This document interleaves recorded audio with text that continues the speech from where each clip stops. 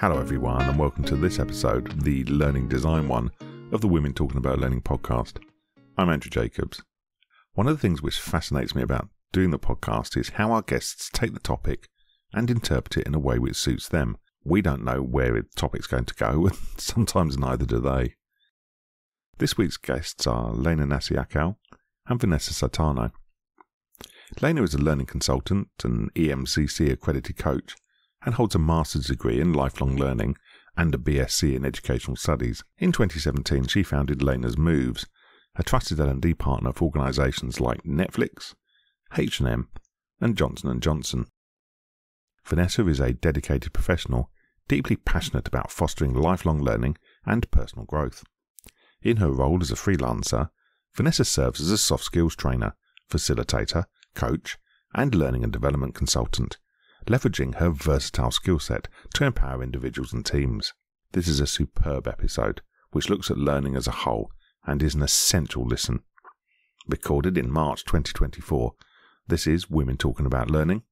This is Lena and Vanessa talking about learning design. Hi Lena, how are you? Hi Vanessa, good to see you. I'm very good, and you? Yes, I'm very good as well. Excited to do this. So today we're talking about the learning design, and what comes to your mind first when we talk about the learning design? What comes first? I think it's the passion that I feel when it comes to learning design is the thing that makes me wake up in the morning very excited, and it never happens in one go. You know, when you want to design a workshop, and I know you run workshops on critical skills, I feel like if we do a design, then it takes me quite some time to get into it, and I need also some time to come up with creative ideas, with non-boring ideas. And it never happens in one go, and that's what excites me. It's not an easy process. It's not that you're going to put one or two or three ingredients and then poof, you're going to get a cake. No, it's a very creative process, and it happens in many different ways for me. How about you? Yeah, for me as well. I was hearing you and I was thinking, it's one of the things that I love the most about this. Of course, this being there with people and giving the training, but I also like very much this part of constructing the training and thinking about dynamics and exercises that I can put, I can add, I can change sometimes, and imagining the impact that those exercises can have and how people will receive them, if it's going to be fun, if they will be surprised or not. I also love that part of creating. I think I try sometimes to create some surprise. I think it's one of the things that can enhance the learning and the transfer of the learning. Yes, I love that. And I'm very curious to hear what kind of surprises, because I think we are quite aligned in the way we design, because I call it psychological beginning, like start with something that is challenging for people and that they don't expect, so they can feel that they are here to learn something, and this way we can soothe resistances. But I'm also curious to hear what kind of surprise elements you're using, if you could give an example or two. Sometimes it's only, for example, I love to use an image of several chips, and one is on the floor, one is very seems to be very happy, one is laying down, and there are 9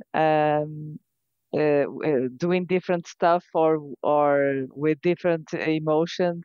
And I ask, how do you feel today? And what kind of chip do you feel today? And they laugh a lot because the images are very funny, and of course they are surprised because I'm asking that, and it's a way of telling them that learning can be fun and can be relaxed and they can be comfortable there, and uh, I try that the training can be a moment for them to be as they are and just be there, be relaxed, be comfortable, and also spend a good time with their colleagues or with their friends or wherever. Just a good time because actually I think some people have not a very nice memory from school. And when they hear about, oh, I'm going to have a training session in the company, sometimes they don't choose to have this training. So they have like a cold expectation, or they don't know what to expect, or they think they might be bad stuff or whatever, can be boring at least. And it's a way of deconstruct every uh, bad perception they can or expectation they might have about learning.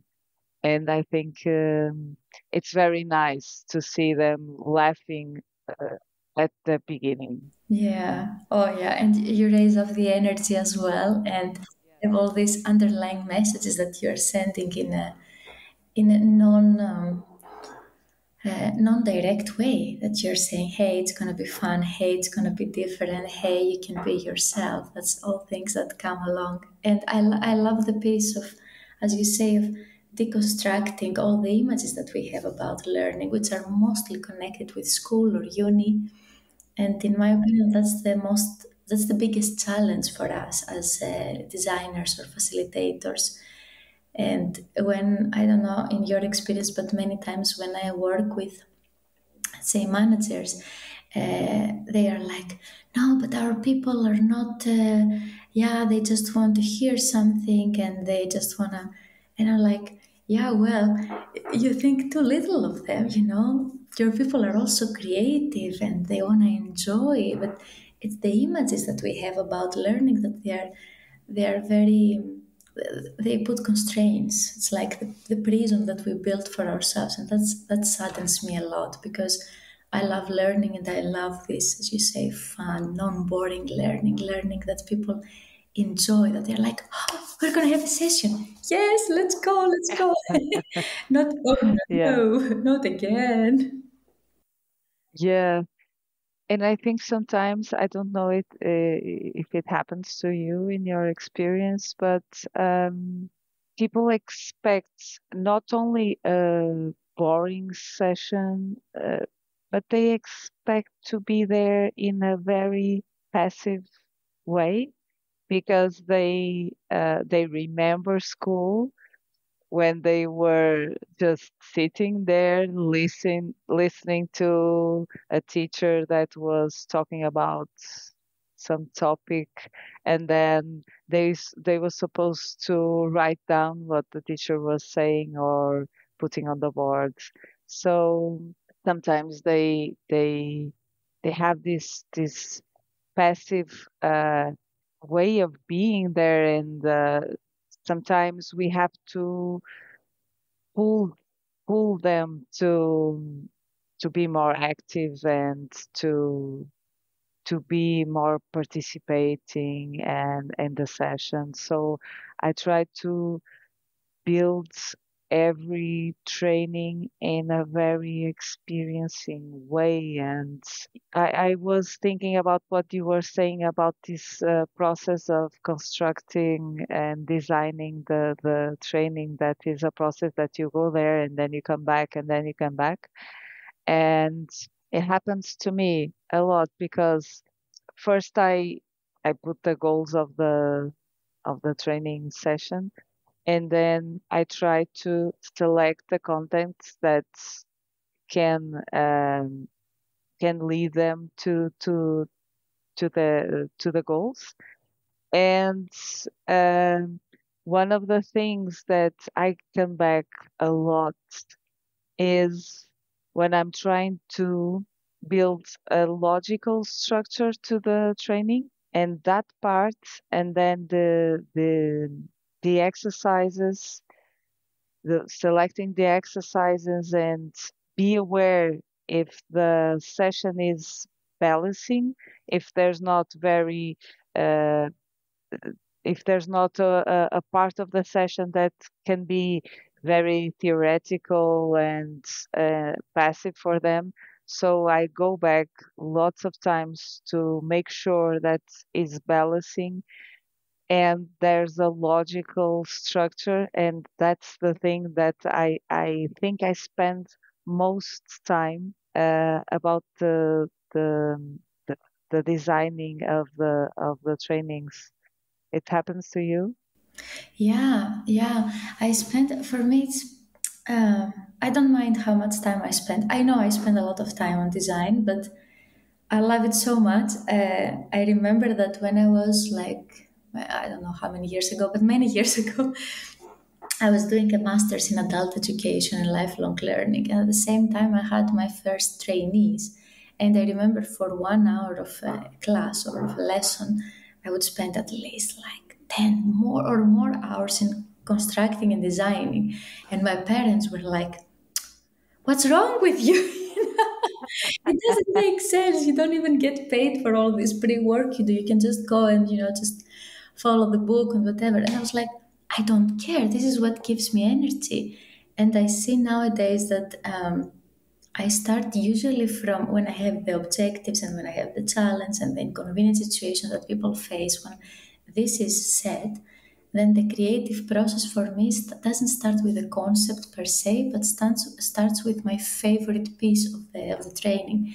And that's usually an experiential exercise that I will create, or I use a lot of embodied learning. So that could be through dancing, through theater, through meditation, visualization, you name it.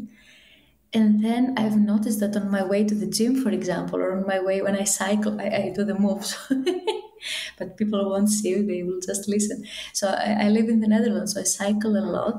And then when I go to the gym or on my way to the dance school that I'm learning salsa now, I come up with ideas and more ideas. And I'm like, oh, this is, and this is how I start constructing things around. And I'm like, okay, if that's my centerpiece, that's the thing that I love them and they're gonna experience it and it's gonna be mind-blowing for them. How do I prime their brains before? How do I support them to create to enter in the right sphere of mind in order to participate in this exercise? So how do I feed their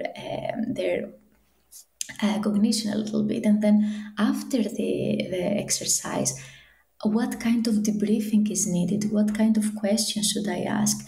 Should it be in a setting of the whole group, in a plenary setting? Should it be in couples? Should it be in trios? Should they stand? Should they walk? What could support the learning the most? So this is how the process works, and I think at some point I wanna start explaining this a little bit more, because people keep asking me, but how do you come up with this? And I'm like, I don't know. It's just it's a whole process. To come back to your point about balance, I think balance is also very important. What I usually see is that the sessions they have the following structure. You start, and then there is like 80% of the time you listen somebody talking. You might put something in the chat here and there, but maybe not even. And then you have to do an exercise in 5 minutes before the end, and then you're saying, "Oh, but I'm so sorry, we don't have time to finish the exercise." And "Oh, you have questions. Oh, we are running out of time." And for me, this is so funny, and it's also frustrating because You know what it reminds me of? It reminds me of when I was a little girl and we would go with my parents somewhere, like to a friend's house, and we would play. And then at the moment, you know, that everybody's warm and is playing and we became friends with the other kids, then the parents come in and they say, now it's time to go home, go away. And I'm like, no, we just started, you know, now we just geared up and we are ready. So yeah, so I think this is completely unbalanced, and I prefer if there are small cycles, like a bit of theory, an exercise, a debrief, and then again a bit of theory. So at least I try to have at least three of these cycles in a 1 hour workshop. So there's always something different, and also they feel that they can play before the adults kick them out of the of the guest house. Yeah, yeah. Also, because our capacity of having great attention and focus is more or less 20 minutes. So if you are talking for several hours, people won't be able to focus or to acknowledge that learning that they should. So it's very important to to have an experience for at least every 20 minutes or so.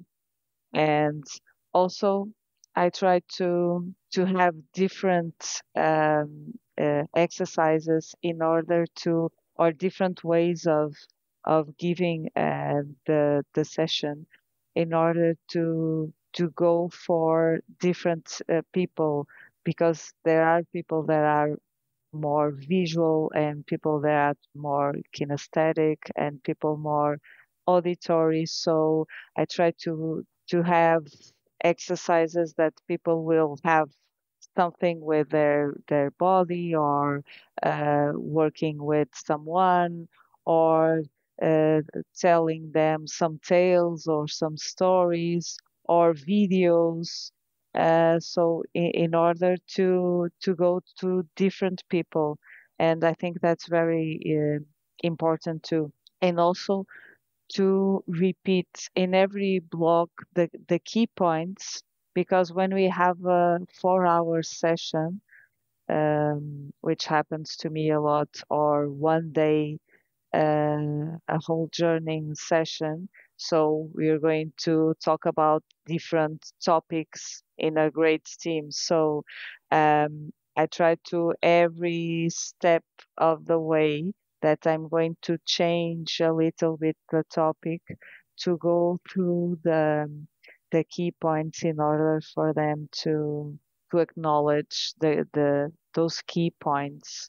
So I think that's also very important for us when we are designing, to have space for them um, to acknowledge these key points before going through another theme. But yeah, I was thinking about what you were talking now of the process. I don't know also, the same as you, when I have those ideas, but um, I know that there's that process of setting the goals and balancing the session and selecting the contents, and giving that structure, and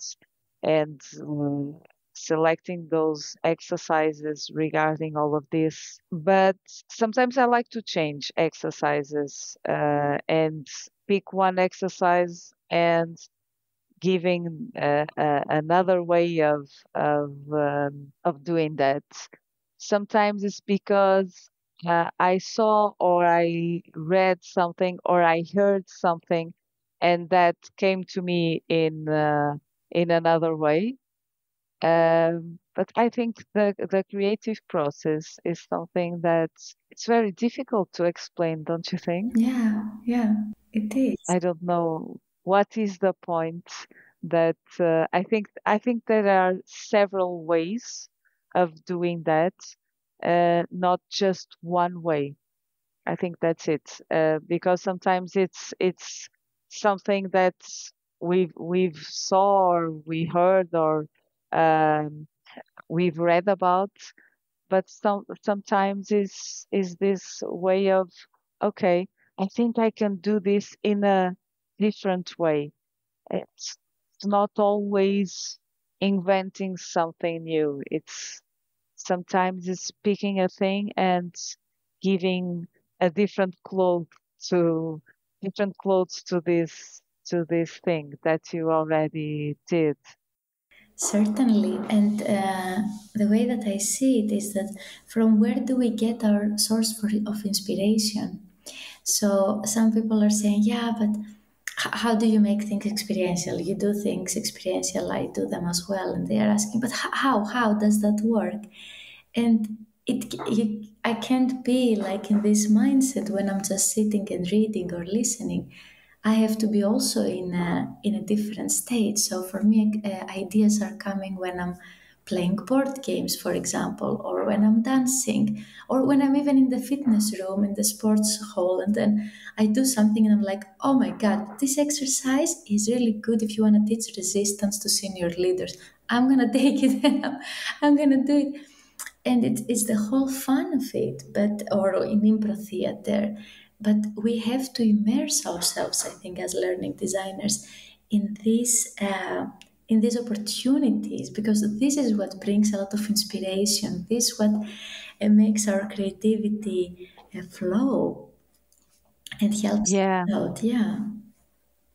I think also I like to give them metaphors because I think it helps us to memorize things. So giving them metaphors with, sometimes there are expressions that we might use in our daily lives, sometimes with an image that can be a metaphor, and sometimes with an exercise, like building something with Lego, and how do you see yourselves with your team when you are working.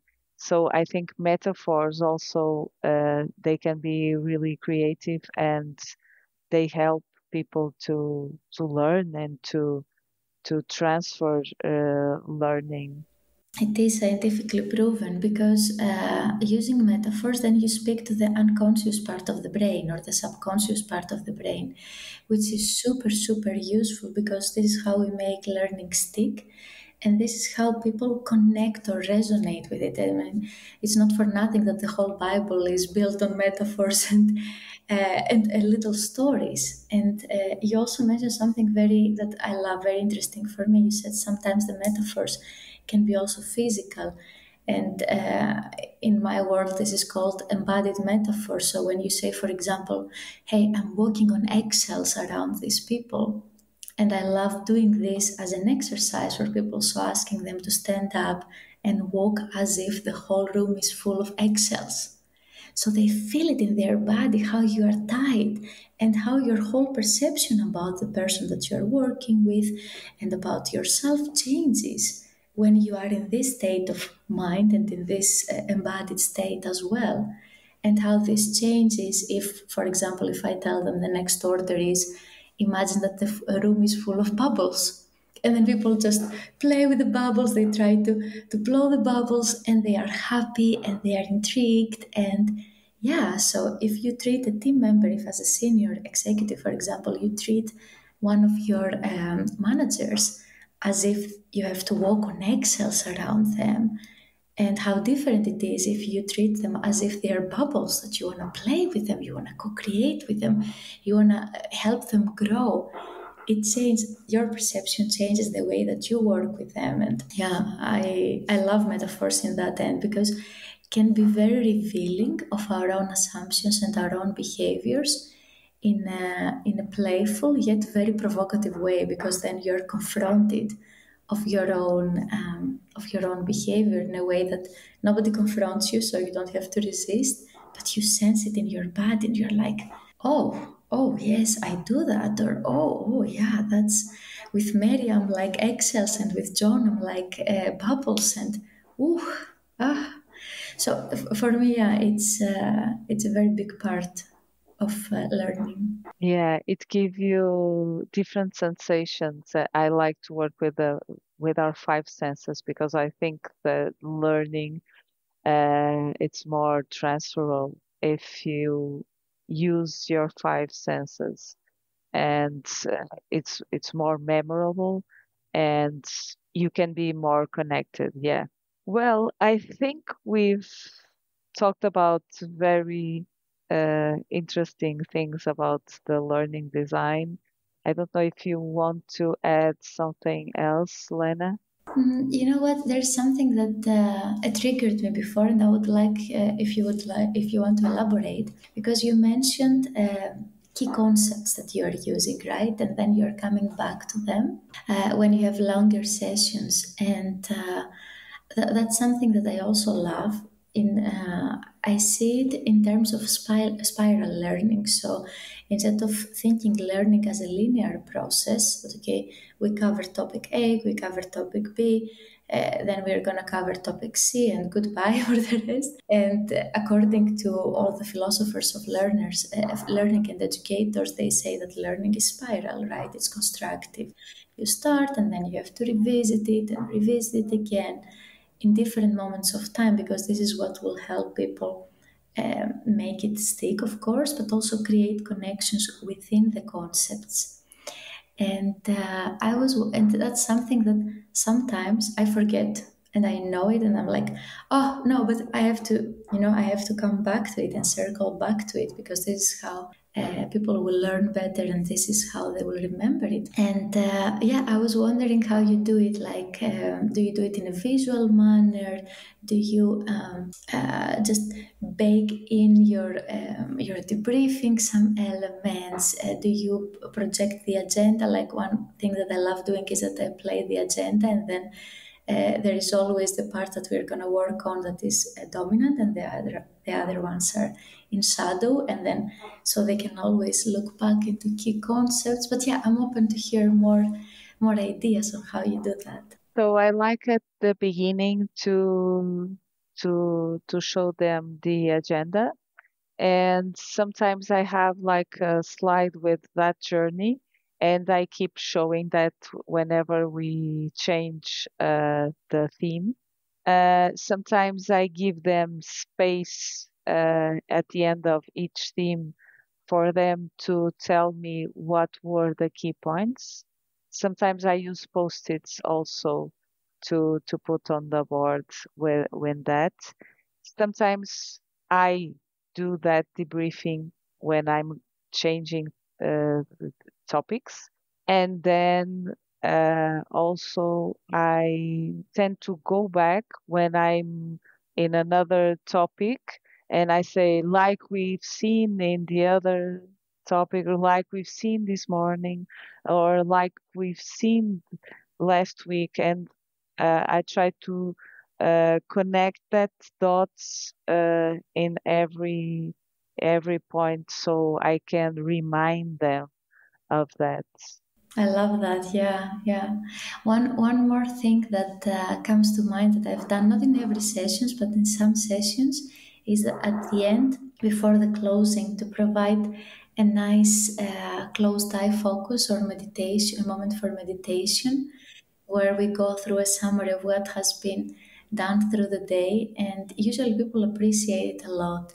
It's super fast, can take like 1 or 2 minutes, but it helps people, okay, stay with themselves and think how they can, how all this has landed on them, just to let it flow in before we finish and they go to their next meeting or to their, I don't know, home, wherever they go at the end. Yes, I love that. Sometimes I do that at the beginning also, a moment of mindfulness for them to focus on the session. Not in every, I do that especially in emotional intelligence. Yeah, Yeah. yeah, these kind of things or difficult conversations, these kind of topics, I think, are more fruitful. Yeah. Yeah. And I'm curious, as a woman, have you encountered perhaps any issues in learning design? I would say in the part of the designing, I think not, but when I'm actually giving the training, sometimes yes, depending on the company, on the culture company or on the sector. Sometimes I can feel that more, especially if I go to a company or my group of trainees are all men, for example, or they are in an area that are most men. Sometimes I feel that I need to prove my skills. Uh, Nowadays, I don't feel I can deal with that. Uh, I don't feel afraid or anything. Um, but I think they can be more, they have a different perspective of women. Sometimes they might think that I'm not going to be as funny or have the same knowledge as if I were a man. I don't think if that happens to you, but in Portugal, we still have a culture of men, especially in some areas, in some sectors. And yes, I feel that I have to prove a lot more being a woman that I would need if I were a man. Yeah, stereotypes, right? Gender Yeah. stereotypes. It makes me very sad. And I come from Greece originally, but I've never really worked in Greece as a learning consultant. I live in the Netherlands and I work with international organizations. So it's never one culture, there are many cultures. I don't really feel that there is any kind of disadvantage because I'm a woman, but that's until you mention the humor part, which I feel I like it a lot. So if I think of that, I'm like, oh my god, no, humor is not my strong point. When I make jokes, I laugh at myself, but usually one or two people out of politeness smile. The rest are like, what? But no, other than this, no. For me, it was more about the age because when I started in around 24, 25 years old. And back then, I was not working in the corporate sector, I was working with teachers. So they were teachers of the age of 40, 50, almost 60 before retirement. And I was a little girl, 24 years old. And yeah, back then I remember that I was not really receiving any vibes from them, but my own insecurities were very strong. I was like, oh my, what am I supposed to teach these people? But yeah, experience helps, as you say, right? The more we grow into the field, and that helps with our confidence. And nowadays, I believe that if I believe in something, I'm gonna make it. And if I don't believe in it, I'm not gonna make it. So I better do things that I believe that it's gonna be okay. I can be confident and project it as well, so people feel also more safe around me, and I can create a psychological safety for them to open up and not feel that okay, we have now to prove something or that whatever. So yeah, that's a mindset that has helped me. But I think it comes with experience and with the age as well, at least for me. Yeah, for me as well. It was experience that allowed me to deal with that with a different mindset. Yeah. So I'm very sure of what I'm doing there and what's the point. So I go from there. And yes, I like to use a little bit of humor because I think it helps a lot. It really does. Yes, it helps a lot. Yes. And give them positive emotions. So it's good uh, for learning Yeah, yeah, certainly. to help memory. But also you have your own fun, right? And that's if that's not it's like Yeah, the most important to have your own fun when you give the training because people also feel it. And yeah, you go with a different energy when you're like, oh my god, it's gonna be so cool what we're gonna do today. indeed, indeed. So, Lena, I think we have a great thank you very much for sharing all of this. And thank you everyone who is listening, and see you next time. Yes, it has been a pleasure for me, and it really felt that we were just chit-chatting over a cup of coffee and a cheesecake. Yeah. So, very nice. Thank you, and have a good day ahead. I enjoy all the episodes we record, but to cover an episode about learning, profession and practice is always a highlight for me, if only because of some of the cool ideas I get from them. What about you? What did you get from this episode? Please do let us know. Email in, leave a comment on LinkedIn, etc. You can find all our contact details in the show notes. An enormous thank you to Lena and Vanessa for their time and contribution. You'll find all their details, as always, in the show notes, along with links we think you'll appreciate. If you have trouble reading the notes because they're edited on some podcast players, you can find them all on our website, womentalkingaboutlearning.com. We'll be back in 2 weeks' time, and next time it's the assertive one. As always, thanks for listening, and we'll see you again soon.